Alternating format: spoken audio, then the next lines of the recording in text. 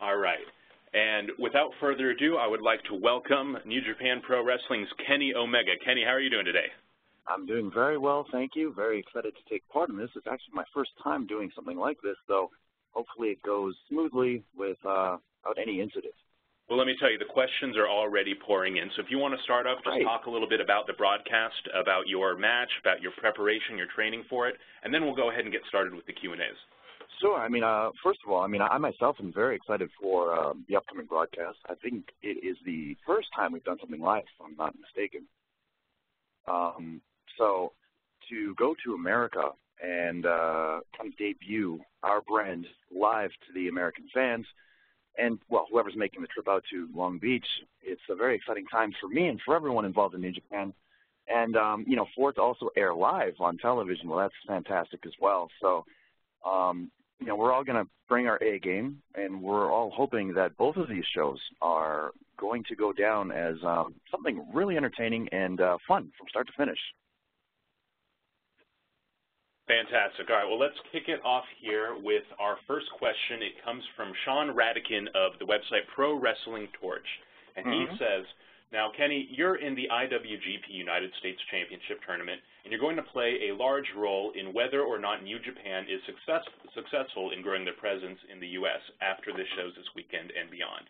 So the question is, how do you see this tournament and the title eventually drawing the interest of Western fans?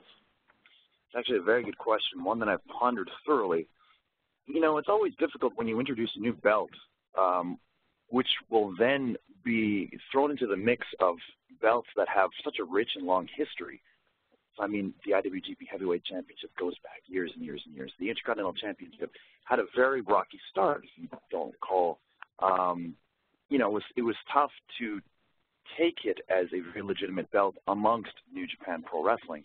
And I think anytime you bring a new belt into the fold, there's always going to be that period of, okay, what's this belt going to turn out like?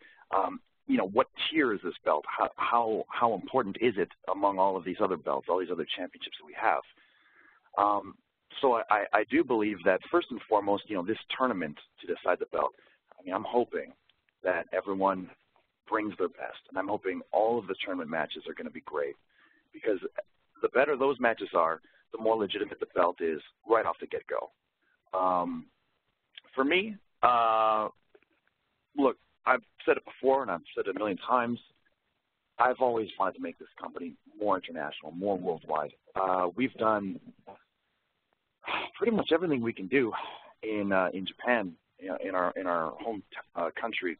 So it's about time for us to venture out. The demand is there.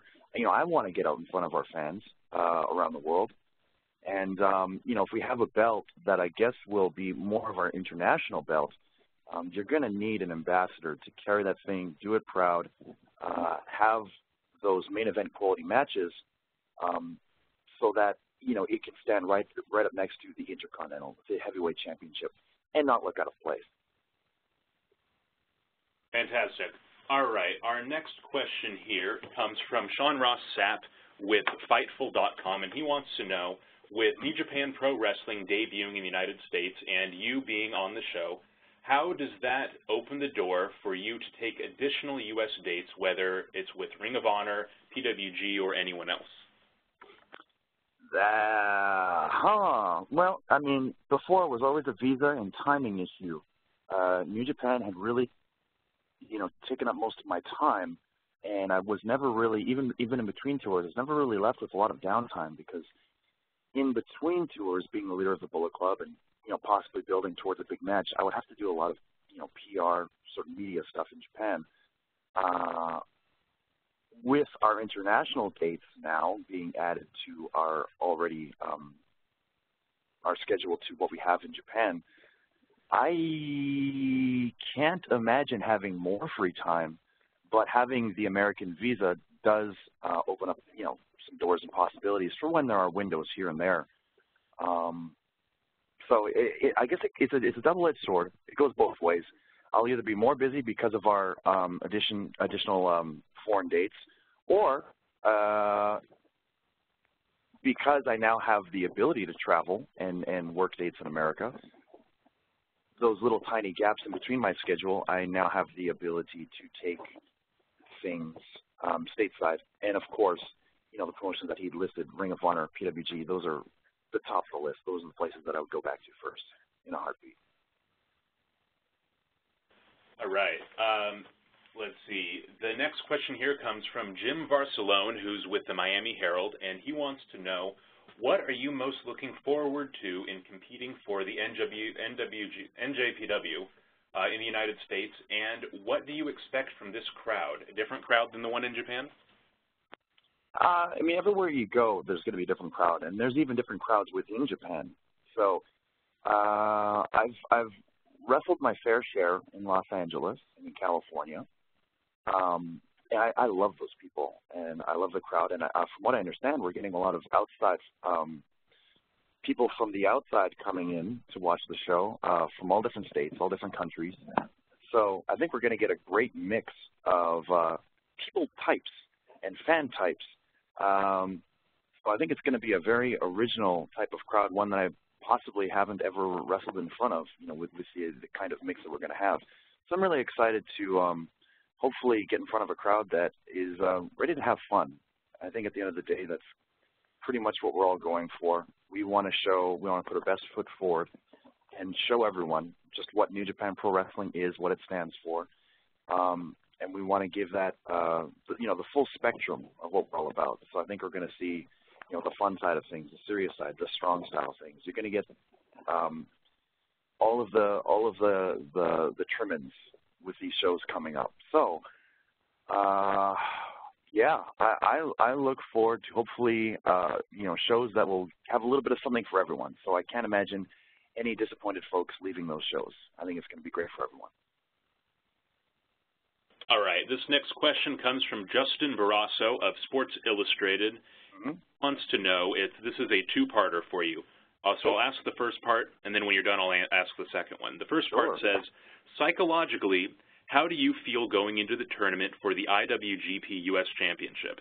Is it difficult to follow up after wrestling such a breathtaking match with Okada?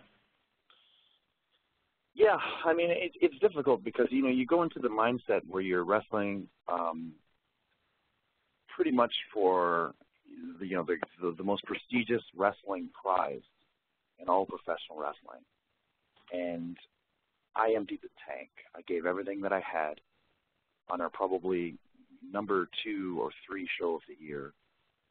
And to detach yourself from that and kind of accept that, you know, maybe we're putting this story on pause and now we're going to start a new journey. It's tough to take your mind out of something that was so demanding and then completely change your mindset and then set your sights on something completely new. While keeping it alive in the back of your mind, the issue and the story with Okada is far from over. But, you know, much like in life, sometimes you have to let things go, come back to them later. And I am not one to never, not to give 100% at a return. So I do want to devote all of my brain power, all of my physical athletic power towards putting forth a good performance, one that I'm proud of on the weekend. So it's that process of detachment, you know, to be in the hunt and to be in the thick of coming so close to having the IWGP Heavyweight Championship and then flipping a switch and saying, okay, no, it's back to zero and we're going for a completely different belt now. And then after that, it's back to zero again because we've got to do the G1. So it's sort of that so close, so far sort of mindset, and you can't hang on too hard to those old feelings as a human and as a professional as well, because at a moment's notice, you could be doing something completely different the next day. All right, so the follow-up to that, and I think this is definitely relevant here, you are intrinsically connected to the IWGP Heavyweight Championship. Mm-hmm. What do you expect to see in the match between Okada and Rhodes, and will you challenge the winner? So, I am a very firm believer in Cody Rhodes. I think he is fantastic, an absolute superstar, unbelievable in the ring. great timing, great pacing. He's in great physical condition, can cut a heck of a promo, and just an all-around good guy. So, and I do believe that him challenging in America plays towards his strengths, and he's more familiar with the people here. So I do believe it's going to be a very different atmosphere than if they had done that match in Japan. So I expect, and it makes me a little jealous of Okada's position where he is able to have all these different types of matches with all these different types of opponents. And again, he's going to be in foreign territory facing someone who is much more famous right now in America than he is in Japan. So I expect a very different feeling of match. I'm not sure what percentage of the crowd will be behind Okada, what percentage will be behind Cody, but I do think it'll be a very Bullet Club friendly crowd. And I would have no qualms of Cody taking the belt. However, I feel as though, and I had said this in previous interviews too, if I defeated Okada, I would want to make the American shows a complete Bullet Club takeover, and I would award Cody a title shot if he wanted one. So I would hope that, once the shoe is on the other foot, if Cody does take the belt, if he, out of the kind of his heart, gave me a chance, a crack at the IWGP Heavyweight Championship. However, I am already in the U.S. title picture with the tournament there. And then I come directly back to Japan to enter the G1. So regardless, I will have to put that in the back of my mind for a little bit. But at the very least, if Cody does win the belt, I sort of feel safe that he would never dodge me and be a nice guy and give me a defense first in line. Excellent. All right. The next question here comes from David Bixenspan, and he wants to know, can you set the record straight on the rumors about your visa status in the U.S. the last few years before New Japan Pro Wrestling sponsored you? Was there a visa issue, or did you make a conscious choice not to wrestle in the U.S.? Okay, so I had always all right, so that's a tricky question. I had offers from other companies and other promotions to award me a visa, to do the paperwork for me, to apply and sponsor me into the country. However, New Japan had always wanted me to have a visa with them. I mean, after all, I am contracted by New Japan. I should be working solely for New Japan. So, whereas I did actually have a visa last year, for one reason or another, we couldn't agree on any dates to come out. Then when that visa expired, it expired right before I was able to come down to New York, which is just terrible timing, unlucky. But I was in the process of reapplying for one. So afterwards, I received the visa in question, and now I'm ready to go for the year 2017, 2018. So it was a mixture of me being very selective. I didn't want to take a visa just to take a visa. I wanted to represent New Japan, as I should. And when there was an offer to do some American bookings, which was, I believe, the ROH shows in Philadelphia and Manhattan, I think it was, 2 shows anyway, my visa had just expired like 2 weeks before then, so I wasn't able to come out. So I was only able to do the Toronto show. All right. This next question comes from Raj Giri of WrestlingInc.com, and he wants to know, a little bit of context for this one. He says, in the past, wrestlers like Stan Hansen have talked about being big stars in Japan, but still being kept out of the inner circle because at the end of the day, they were still foreign talents. Yes. That's still the case, or in NJPW, do you feel like you have more control over the direction of your career within the company?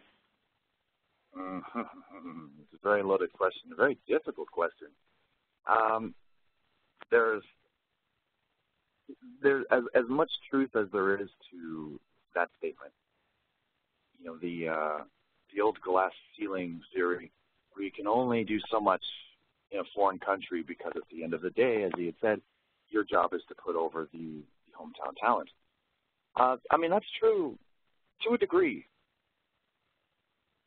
because, you know, when you're wrestling for a foreign company, chances are, and this isn't, you know, a guaranteed thing, but chances are there's going to be an established star that speaks the native language, that lives there, that wrestles all of the bookings, doesn't travel too much outside of that home promotion, and companies will naturally want to build their company around that person.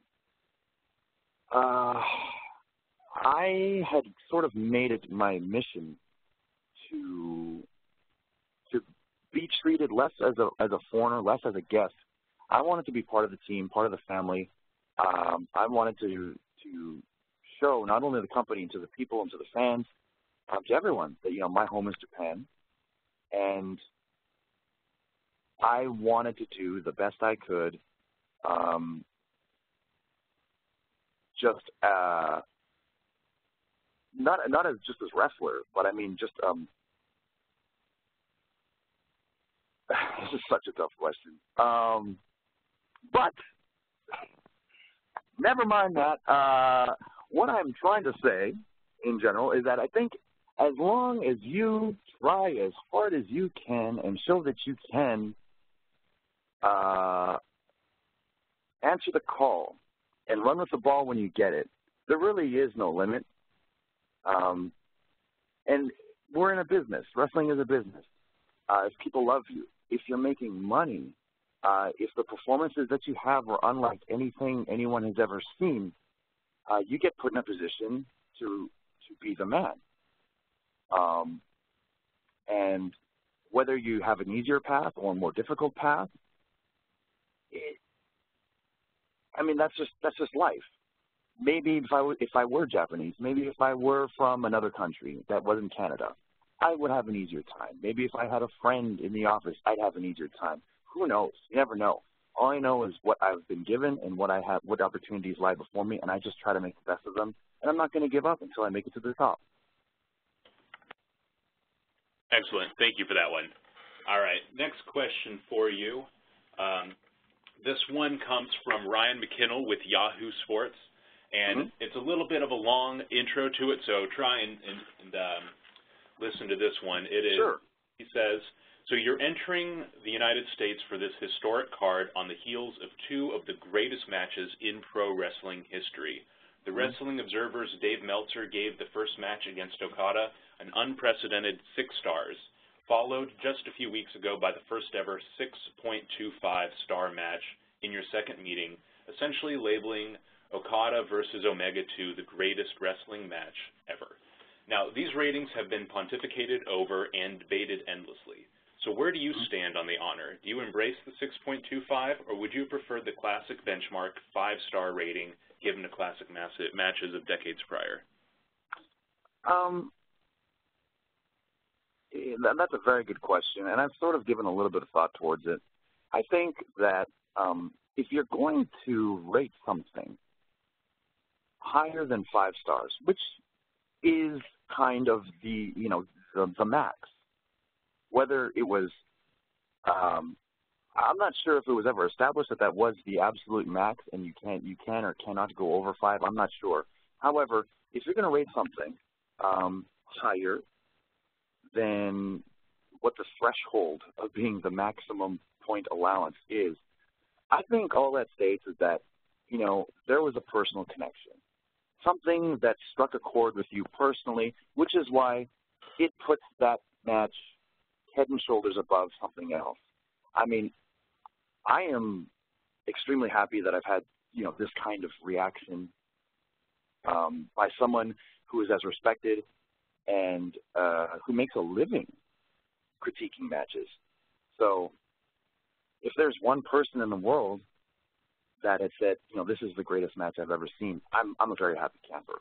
I've had many of my supporters, many fans, many people that have never seen me before. I've just started to watch New Japan Pro Wrestling and had said, you know, this is a great match. I had a lot of fun watching it. You know, it was fantastic or whatever. And this is all, you know, great to me. To have someone as respected as Dave Meltzer saying that this is, in fact, you know, the greatest match I've ever seen, and to give it the unprecedented 6.25-star rating, it means the world to me. I've always wanted to, make changes to the business, to revolutionize it. And when things like this happen, and not only with Dave Meltzer, but with, the average person, the non-wrestling fan, the hardcore wrestling fan, maybe fans that are used to just watching Ring of Honor or Lucha Underground or WWE or whatever, they go and they watch one of the matches, and if they have something positive to say, I feel like I'm doing something right, and I feel like, I'm on the right path. All I want to do is kind of change the way that wrestling is. I'm looking for, structurally, the way I go about things, the way I go about the business. I'm trying to do things a little differently than normal. And the fact that there's this positive reaction to some of the things that I've been doing, I'm happy, because this is just me being me. And if people enjoy it, if they're having fun, if they want to see more of it, well, I'm just going to keep trying as hard as I can and keep doing what I'm doing. So again, to answer the question, for Dave Meltzer to rate the match 6.25 and 6 stars, yeah, I mean, it means a lot to me, because that's someone who's seen everything, absolutely everything. He's educated in all styles of wrestling. He understands wrestling from all corners of the globe. And for the story that I told, not being the classical, super technical wrestler, just me performing with my emotion, with my athletic ability, and just telling the story that I had in my brain that I really wanted to tell to the people, for that to have, to go beyond the ring and to go beyond that live crowd and touch people in America, Canada, the UK, all over the planet, it really means a lot to me. And I'm just, it almost opens up another challenge for me. I want to do more. And I don't necessarily mean like, okay, I'm going to go for the 6.5, but I even go back and watch the 6.25 star match, and I see things where, I could maybe tweak it, or something I didn't quite like and I could have done better. So I still feel like the best is yet to come. But for, like I said, for Dave Meltzer to rate it so high, that is, I'm honored. And I'm just going to keep doing what I'm doing and keep trying my best. And whether I get another 6, another 6.25, a 7, a 5, or a 4, as long as I'm happy with my performances and the fans are happy, then I'm happy. Excellent. Thank you, Kenny. All right, our next question here comes from, and it's a little bit also on the heels of your match at Dominion. This comes from Robert Samo from fanboynation.com. And his question for you, it starts off, most of us have seen your 6-star match with Kazuchika Okada, and we're familiar with your work with North American promotions. So what surprises can those who have seen you in those promotions expect from you putting on a show for New Japan stateside? Like I said, I sort of cater my work to the area that I'm in and the promotion that I'm in. So, New Japan Pro Wrestling Kenny Omega is a little different from Ring of Honor Kenny. It's a little different from PWG Kenny, which is different from my home promotion in Winnipeg, Manitoba, Canada, PCW. They're all very different because I'm working for the people in the house. But this is a very New Japan focused and based show coming up. So I suppose you're going to see something similar to what people have tuned into on New Japan Pro Wrestling World. So you're going to see performances like, the Okada match at Tokyo Dome. You're going to see something like my New Japan Cup and my, I think it was Sakura Genesis. My match with Ishii anyway. And, something like the rematch with Okada again. I am sort of all in right now with my journey with New Japan. So that character, that version of Kenny Omega is kind of the person I really want to focus on for the year 2017. So if you are familiar with that person live, if you went to the Tokyo Dome, if you went to any live New Japan events, you're going to be getting more of the same, and hopefully that's good. But if you've seen something else, whether it be on the East Coast or West Coast or whatever in the States, it's going to be a little different. But I'm hoping that fans will be happy and have a fun time with the matches in all cases, and hopefully things go well, I can perform multiple times for you guys this weekend. All right, and going into this weekend, we've got a question here from Brian Rose of Wrestling Observer, and he wants to know, given the hard physical matches that you've wrestled so far this year, and he says especially the 60-minute match at Dominion, how are you feeling physically headed into the United States title tournament this weekend? Physically, I'm actually feeling really good. There aren't any, there's no nagging injuries like there were even last year. I had felt a little knackered after the 60-minute match with Okada, just really depleted, just exhausted. So I took a couple days just to eat whatever I wanted, rest a lot. I didn't focus so much on training or going to the gym or anything. And I think that really helped get me back on my feet because I was really, after that match, even just feeling like a blob. But now that we're already approaching the U.S. shows, I'm back to training really hard, doing my summer camp training that I usually do before the G1, starting a little early because we have the American shows. And, I've been keeping up with what I've been pushing last year. And I'm even bigger than I was last year. So to be able to push that same pace at a bigger body size kind of suggests that my stamina is doing even better than it was at last year. So I'm happy with where I'm at physically. Of course, things happen all the time. I could take a fall down my stairs and twist my ankle or break my leg or whatever. But as of right this moment, I'm feeling very good. That is good to hear. All right, let's see here. Our next question, it comes from Raj Giri again with WrestlingInc.com, and he wants to know, considering how quickly the New Japan Pro Wrestling shows sold out in LA, and for those of you who didn't know, it sold out in under 2 hours, which is pretty incredible. Yeah, that's awesome. What would you like to see done differently if and when New Japan returns to the U.S.? I mean, I always had faith in our product in the States, and I had really hoped that off the get-go we had done something huge. But I do understand the humble beginnings, and this is going to be more of an intimate atmosphere, and that's fine too. But yeah, if we do it again next time, let's double, triple the size. I think we can do it. And that's just me having faith in our product and actually me just having faith in myself, the Bullet Club, the Elite.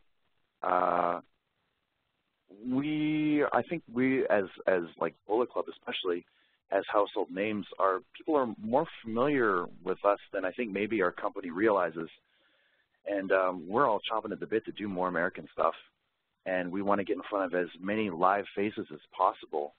So I think with the proper promoting, and especially if this show goes well, we can definitely go way above and beyond what we're doing in our first 2 shows, and really go for it the next time we return to the States. Great. Let's see here. So speaking of returning to the States, Sean Sapp asking another question here from Fightful.com. He wants to know, do you know of any additional plans that New Japan has for expansion into the U.S.? Not that I know of, actually. I'm sort of, I had kind of gone into, my plans within Japan were quite pressing and demanding of my time and mental powers. So I've unfortunately not been left out of the loop, but I've kind of focused too much on what I've been doing in Japan to actually hear or take part in the discussion for what plans going forward from here are going to be. So when they announce it, or if they announce it, or if there are discussions, I have no idea.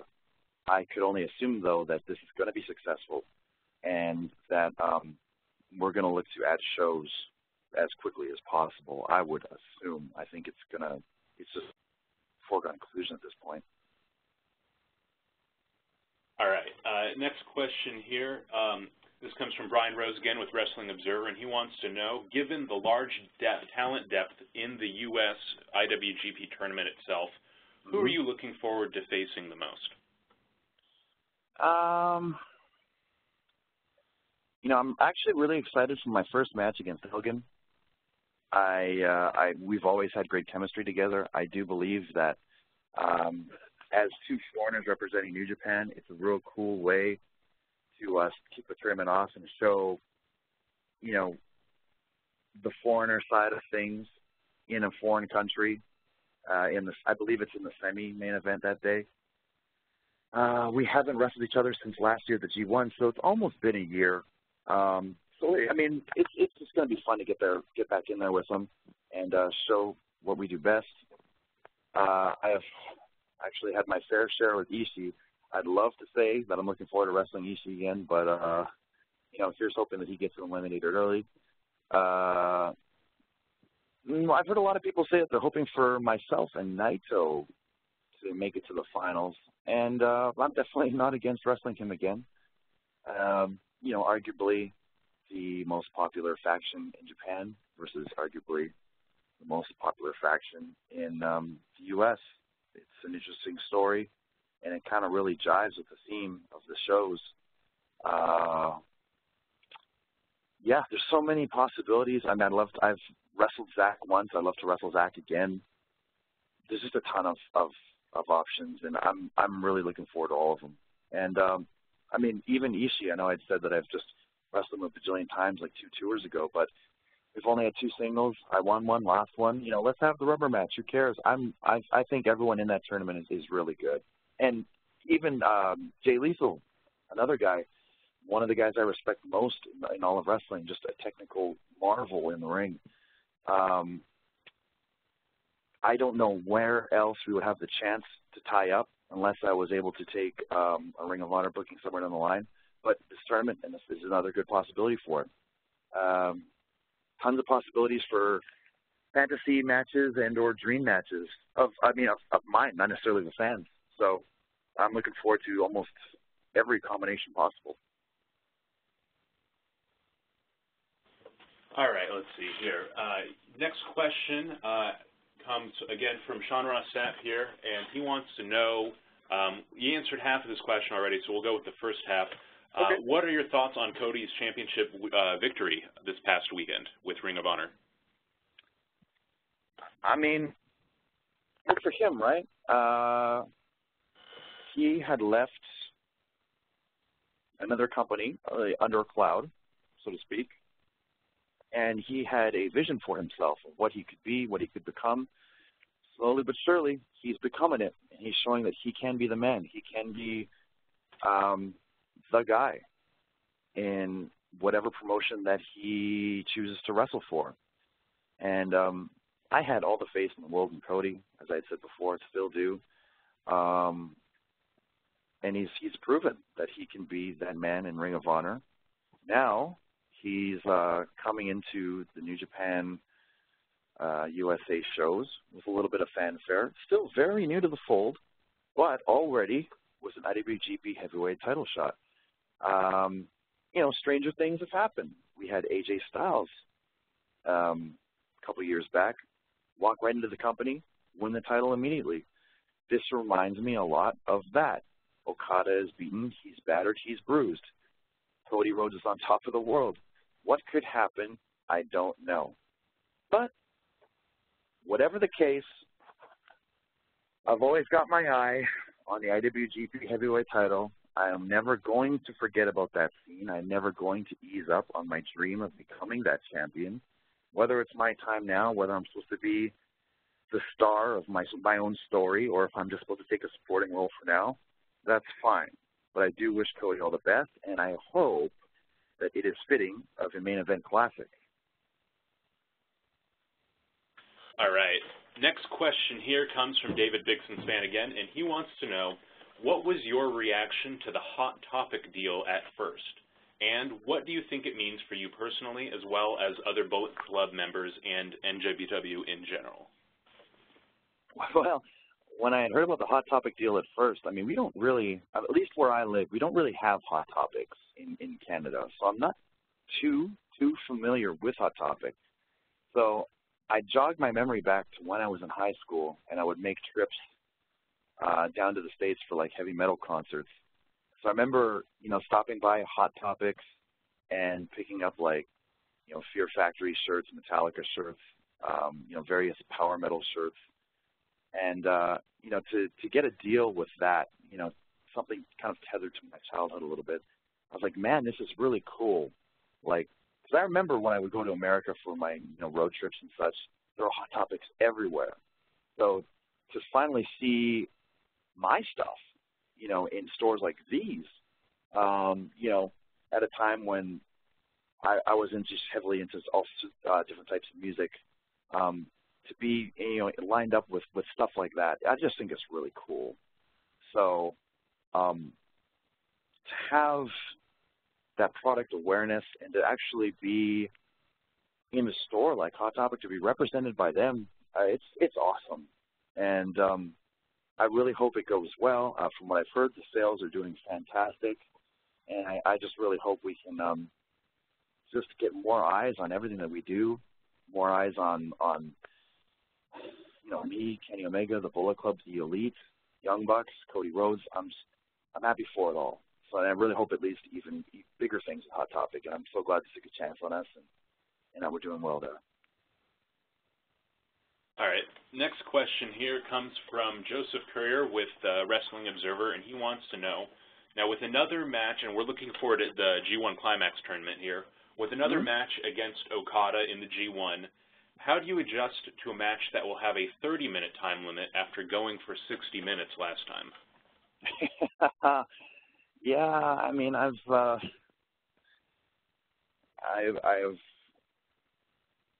pondered the very same question in my brain.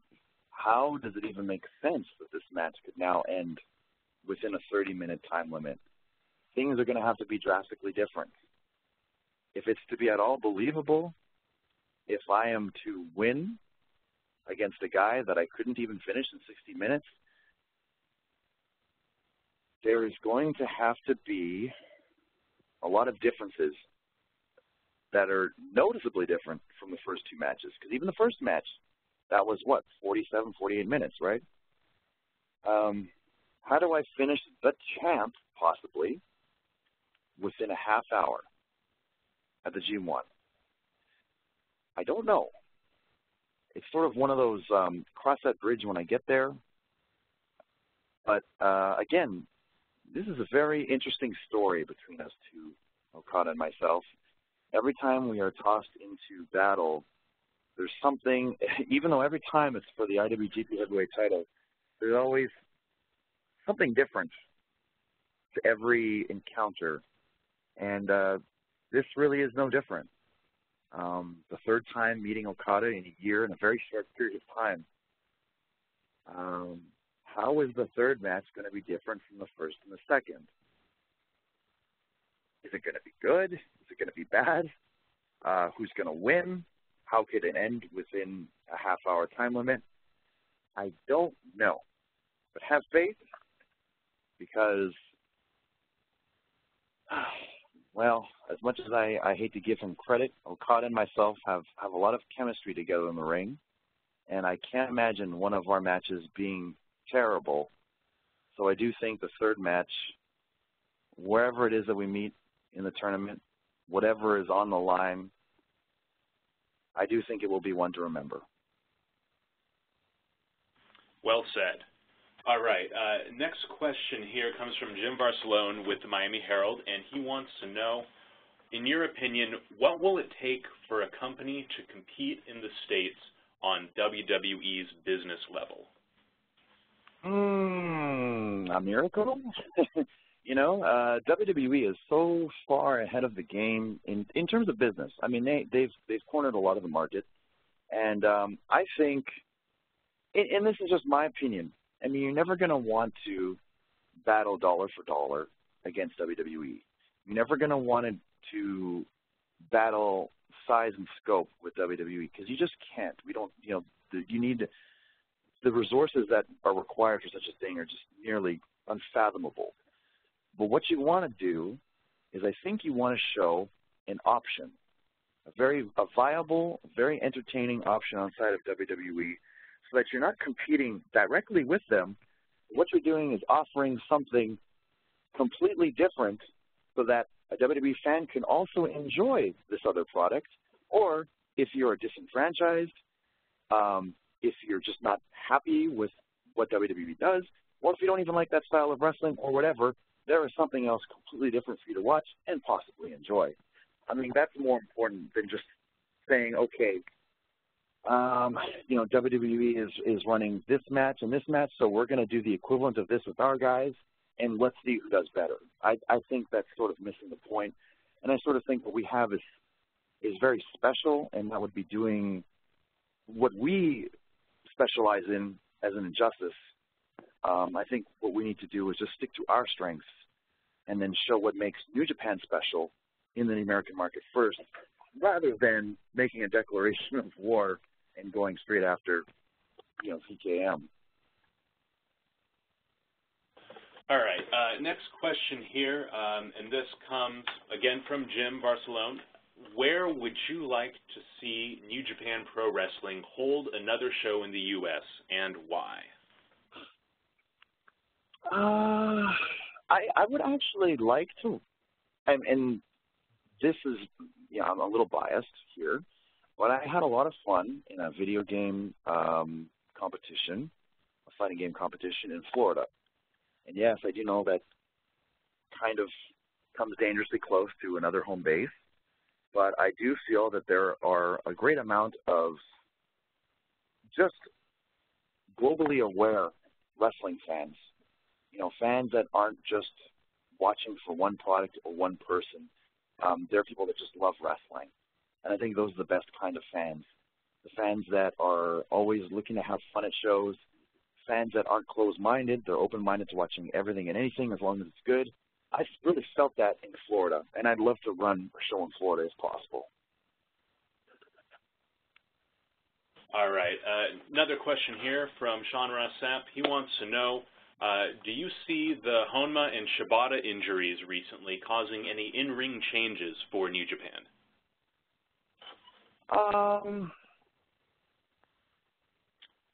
Not really. I mean, if you look at the nature of the injury, Honma was a very freak accident, and Shibata,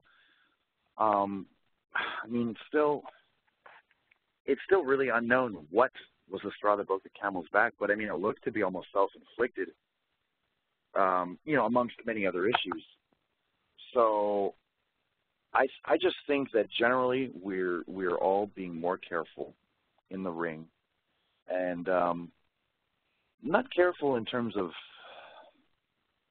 how we throw stuff, how we take things. It's more about knowing our own personal limits. As wrestlers, as we're seeing the style and we're seeing humans and athletes evolve, we're all pushing ourselves harder and harder to stay ahead of the curve. And, all of us are excited about breaking into, a global market, and we all want to show why we're the best pure wrestling promotion. So all of us, we're working harder in the ring, we're working harder in the gym, we're all dieting harder. I just think that just with anything, you have to be careful how hard you're always pushing yourself, and sometimes you do need rest, and sometimes you do need to know when too much is too much. And but in terms of all of our guys on the New Japan side, we're all just, what had happened is terrible. It's terrible that two of our best guys are essentially, retired and, are now rehabilitating terrible injuries. But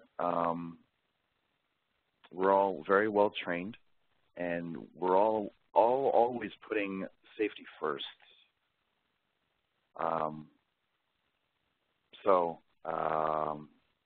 I would just hope that no one really is watching the shows with a fear that there may be someone that's next. Oh wait, I can't wait to see who's next, or I'm worried that someone's going to be next on the injury list. It was just two very freak injuries.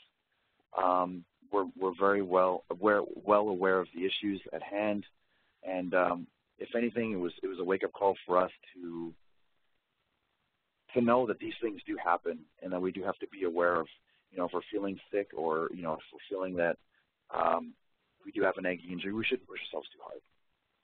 So for fans that are worried about things like that, I wouldn't. It's just that, unfortunately, injuries happen within the sport, and sometimes they're minor, sometimes they are major. All right, we're going to go ahead and wrap this up in a couple of questions. So if anyone has any last questions they want to get in there, please feel free to send them our way. All right, this next question here comes from Jim Barcelona with the Miami Herald, and he wants to know, going back to the crowd that's going to be here in the U.S., this is going to be a different crowd than what you have in Japan. He wants to know, will that change your thinking process of what you're going to do and how you do it? A little bit. Sometimes I go into a match knowing that I'm going to be heavily booed, or I go into a crowd. Let's say if it's a small town I've never been to before, there's a chance that this crowd isn't going to be too familiar with me. So I change the way that I move, that I act, that I wrestle, and I change it to more of an introductory style. The introduction to Kenny Omega. This is me. This is what I'm all about. But I feel that the fans here are going to know pretty much all about me, all about the Bullet Club. As you said, we sold out in under 2 hours, so I believe they're all familiar with the product. So I think I can just cut loose and just give everyone the greatest hits and come up with some new cool stuff for them too. So it's this kind of crowd that I feel like I can have the most fun in front of. So I'm really looking forward to doing what I do in front of an American crowd. I think it's going to be a lot of fun. All right, last question here comes from Ryan McKinnell of Yahoo Sports, and he wants to, again, talking about this coming match, do you feel like coming off the last two incredible matches against Okada, you have any increased pressure for this upcoming show and the tournament? There was increased pressure after the first match at the Tokyo Dome. Even before the Tokyo Dome, there was a ton of pressure. At the G1, there was a ton of pressure. It's a shame, but in wrestling, your peers, people that wrestle other promotions, people that represent other promotions, if you're in a position to do something special, or if you're in a position to revolutionize something, change the business, essentially, people are going to be cheering against you. They're going to be hoping, waiting with bated breath for you to fail. And it's been that way since G1. And it's been that way since Tokyo Dome. And even if you have that little bit of success, it's okay, sure, you did all right, but we can't wait for you to slip up and fail just to expose yourself because you're a fraud. And then the match with Okada. Oh, okay, it was a decent match, but I'll bet it was because of Okada. I can't wait till you fail to show that you are a fraud. And then the match with Ishii. Oh, that match was good, but it must have been because of Ishii. So in the rematch, you're going to get exposed. It's going to show that you're a fraud. And it just continues on and on and on. There's no winning these types of people over. So the types of pressure that I feel from these negative influences, it doesn't really bother me. It never really enters my mind. I always try to stay really positive, and as a storyteller and as an athlete, I just try to stay at the top of my game. I don't take anything that I do lightly, and I make sure that I'm always training every chance I get, training smartly. I want to make sure that I'm training intelligently so that I can be in the best shape that I can be in. And when it comes to the stories that I tell, I try not to rehash any old stuff. I try to tell very human stories. And I think that focusing on that is what causes me to not really ever feel like there's pressure. A lot of the things that I do, that I tell in the ring, I relate to things that are happening around me in real life. And, the very real emotions, feelings, And I think they're all feelings that, us as humans feel in our everyday lives, and I try to show that in the ring, more so than just moves. But I do try to chuck in some athleticism in there too for the wrestling purists and for, people that are looking for an athletic contest. I think when you have the perfect combination of, wrestling, the athletics, cutting-edge stuff, creativity, but then you toss in the emotion as well, you can't really slip up too much, and there's going to be something that everyone can appreciate. So I think that as long as I keep that combination of things within my matches and my journey to becoming the IWGP Heavyweight champion, I don't think too many people will be disappointed along the way. So people can put pressure on me or say that they can't wait for me to fail or whatever. It really doesn't bother me. I'm very comfortable in my own skin and very comfortable with the type of performer that I've become, and I just really become anxious and excited to tell my next story. And I think the American tournament is another good platform for that. All right. Thank you so much, Kenny, for all of your extremely thoughtful answers here. I really appreciate you today taking the time to talk to everybody. And thank you, everybody, for calling in. We really appreciate you taking the time, again, to come in here today and take an hour out of your incredibly busy schedules for this conference call. I will be sending out, it takes about an hour or two for me to get the audio from this converted to a format that you guys can use. So I'll go ahead and get that started, and I'll send that out to everybody. I'll also send along some Dropbox files or Dropbox folders that we have that have photos that you are more than welcome to use featuring Kenny in action, including some of the fun ones that are from Wrestle Kingdom 11. Also got some just now, a couple hours ago, from Dominion that you guys will be able to use. If you guys have any follow-up questions, anything else you need to know, please feel free to shoot me an email. And if you haven't already RSVP'd for tomorrow's call with Cody or Wednesday's call with Josh Barnett, please feel free to reach out to me, and I will make sure you get on that call. All right. Well, thank you for everything, Kenny. We'll go ahead and wrap this up now. Oh, great. Thank you very much. All right. Everything goes